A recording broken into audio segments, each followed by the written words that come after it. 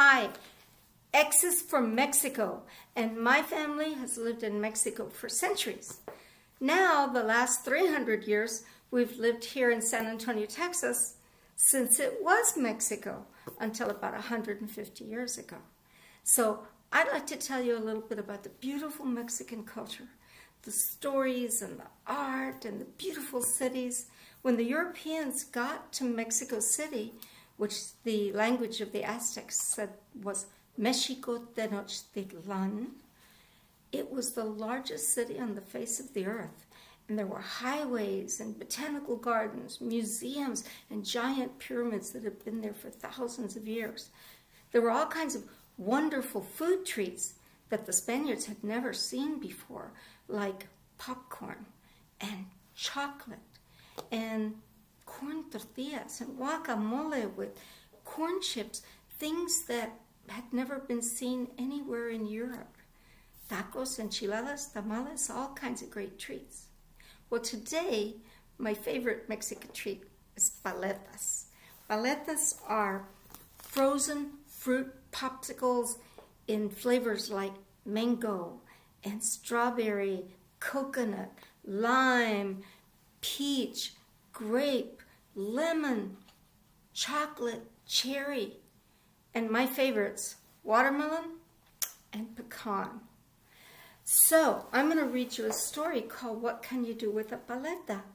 About the wonderful things that your imagination can come up with to do with a fantastic icy treat.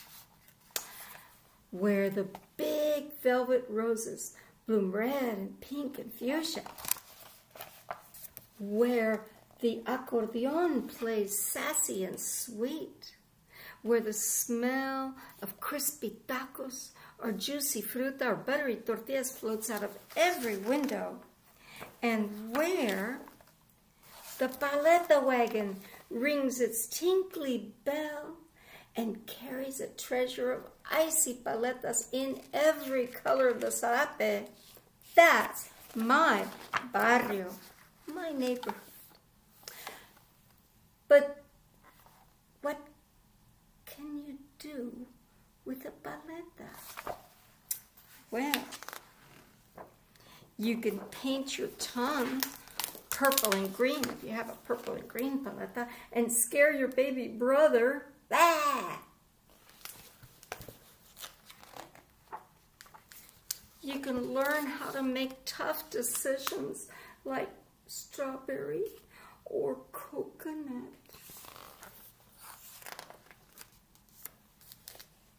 If there's a little puppy in the neighborhood you've been wanting to get to know, and he's kind of scared to come up to you, you can tear off a little bit of that icy treat and say, "Here, puppy, puppy, puppy, puppy," and you can make new friends.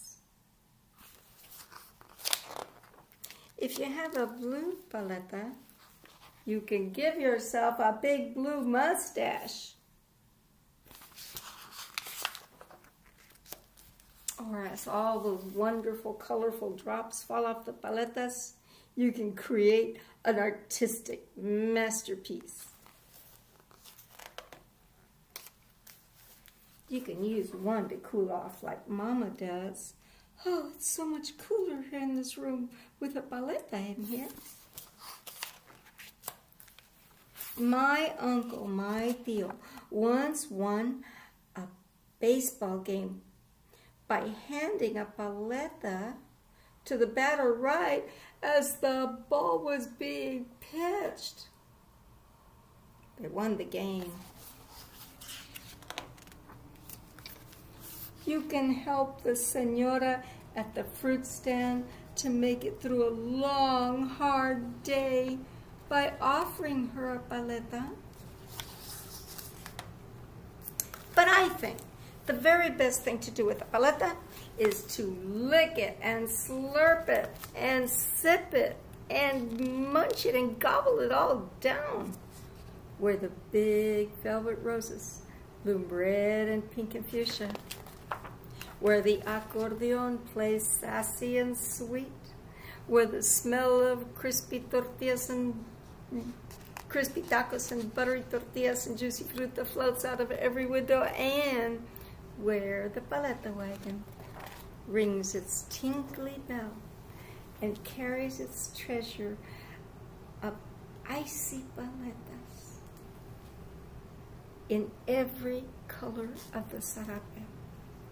That's my barrio, and that's my Mexican neighborhood, where our culture celebrates so many wonderful things: family and friends and fiestas and food and art and song and all the best things in life.